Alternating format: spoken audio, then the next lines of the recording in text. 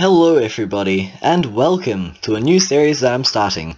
The F1 2015 one-lap career mode on Rfactor.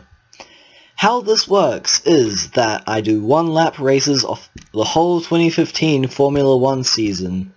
The AI aggression will be at 100%, and the actual difficulty of the AI will be fairly low, as in these races I'm going to be starting from last on the grid. It's just something that I thought I would do, and I hope you enjoy the series. So here is the Australian Grand Prix qualifying results. Now as you can see, Lewis Hamilton is your pole sitter, followed by Sebastian Vettel and Felipe Massa rounding out the top three. As you know, I am starting from last place, as this is how I'm going to do it every single race. And here's the rest of the qualifying field, and here we go for the race. Okay, so now we're on the grid, waiting for the lights to go up, and now we're just weaving our wheel around, turning the wheels, and here we go for the Australian Grand Prix. Getting off to a horrible start, and now we're just going up the gears, trying to get into turn 1. We go for an audacious dive bomb, and we have flipped Marcus Ericsson. Jolly! Okay, so now we carry on, go through turn 2, coming up to turn 3, looking to make an audacious dive bomb, and we get very close and we go on the grass, and holy hell, we've made that audacious dive bomb, and what a dirty move that was. Okay, so now going through the next corners, we're looking to try and get past Romain Grosjean over there, but we can't seem to do it right now, so we're just hold back, and oh boy, that is a dive bomb and a half, if I have to say so myself. And now we're just behind Ricciardo, who will look to pass round the outside. Oh, and we bang and we contact, and now we're diving down the inside of both Ricciardo and Massa, and now we're into 4th place, right behind Kimi Raikkonen. What a start this has been!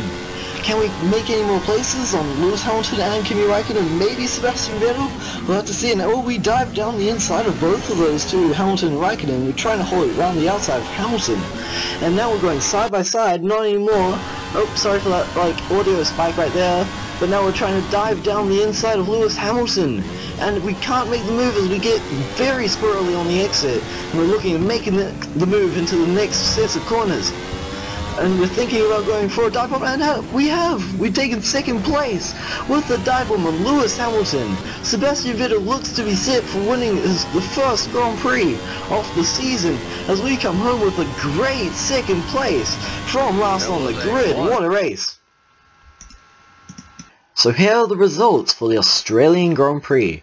Vettel has won the race, with us coming 2nd and Hamilton coming 3rd. That is your podium, with Raikkonen coming down in 4th, Massa 5th, Ricciardo 6th, Grosjean 7th, the two rookies of Nasser and Sainz Jr. 8th and 9th, good results for both the rookies. Bottas shockingly down in 10th with only getting 1 whole point. And your non-points finishers are Maldonado, Hulkenberg, Verstappen, Kvyat, Magnussen, Perez, Button and Ericsson. Both the Manners were not classified in this race due to it being the Australian Grand Prix, and they could not make it because budgets. The race 1 results have also judged the Drivers' Championship, so I don't need to tell you that.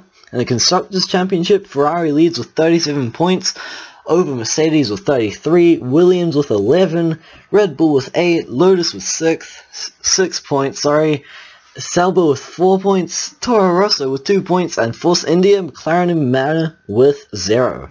I actually thought one of the Force Indias might have gotten points, but that's disappointing, they didn't. So yeah, that has been the Australian Grand Prix. Thank you for watching. Please leave a like and subscribe if you did like this video. Bye bye!